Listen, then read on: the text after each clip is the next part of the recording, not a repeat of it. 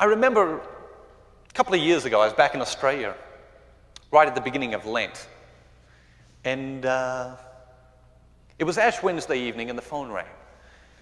I was walking by just as it rang, and so I picked it up, and a little voice on the other end of the phone said, "Is that you, Uncle Matt?"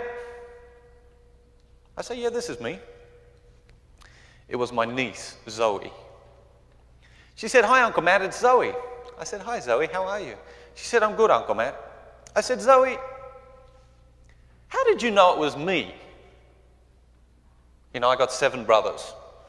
I say, "Zoe, how did you know it was me?" She says, "Oh, Uncle Matt, you sound like an American."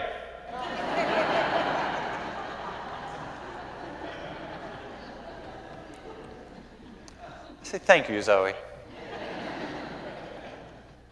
I asked her, "How was your day, Zoe?" She said, "Oh, Uncle Matt, I had a busy day. I went to school, and then I came home and I did some homework, and then I went to volleyball practice, and then I came home, I did some more homework, we had some dinner, then I went to church, and I got ashes."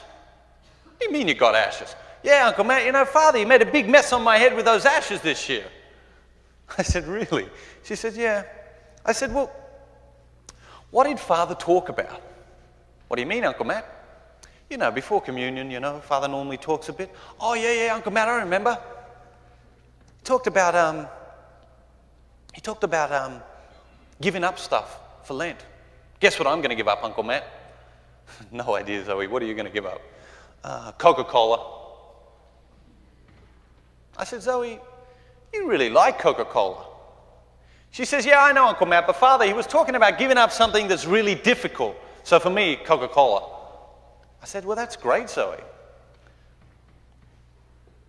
Ash Wednesday evening. 2 days later, Friday evening, I'm out at the basketball. I'm out at the basketball with my 2 nieces, Emma and Zoe. Emma's the elder. She's playing in the basketball game. Zoe's the younger, and she's sitting next to me with 5 or 6 of her little giggling friends from school.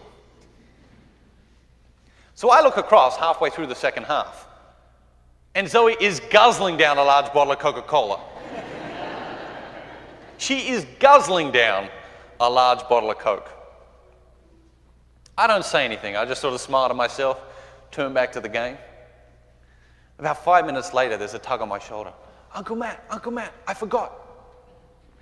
I look at her, I say, "You forgot what, Zoe?" "Oh, Uncle Matt, I forgot. I gave up Coca-Cola for Lent, and I just drank a bottle of Coca-Cola." I didn't say anything. I just looked at her and smiled. She said, "It's all over now. I have to wait till next year."